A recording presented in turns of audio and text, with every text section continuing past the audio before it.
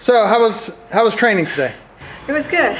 So how long have you been training with your coach? I think it's been about 2 months now. And how much weight have you lost? About 19 and a half pounds. 19 and a half pounds in 2 months. Exactly. I had this short-term goal, which was I'm leaving actually in a couple of days to go down to Peru for a 4-day hike through the Andes up along the Inca Trail to Machu Picchu. Then we're going to Ecuador and do more hiking and exploring. And I'm going with a group of high school kids, and I just thought, there's no way I want to be embarrassed while, with all these kids and not being able to hold my own. And so it kind of was the inspiration to say, I got to do something and do it now.